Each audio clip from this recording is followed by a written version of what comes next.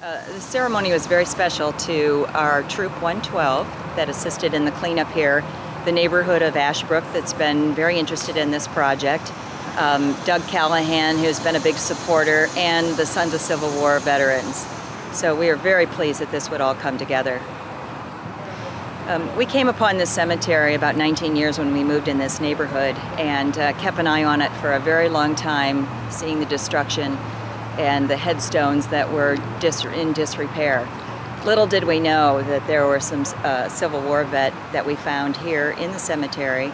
So my son felt it very important to keep the history alive of the cemeteries, the historical cemeteries that are around Indiana, and also to have our younger generations be aware of the respect that we must give the veterans of all wars.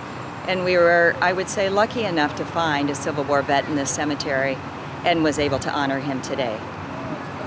The role of the cleanup of the cemetery, being his mother and his father assisted, we were the adults, and I think there were probably 15 scouts and friends that were here.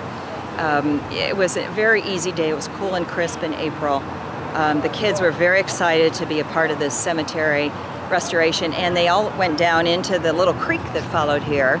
They removed very large trees and limbs. They found very interesting things. They found a bicycle from the 1950s that was buried in the mud. And any time scouts can get in water, dirt, and mud, it is a very productive day. And these kids had a lot of fun, but got an awful lot of work done. So we're very proud of them. It has really been a very exciting experience for us. After working with Sean and doing the research of some of the grave sites, Doug Callahan had an awful lot of information for us. Teresa Berghoff was great with the history of a lot of the headstones, and also a lot on the history of how people were buried back then, with the footstone and the placement of the writing on the headstones facing west.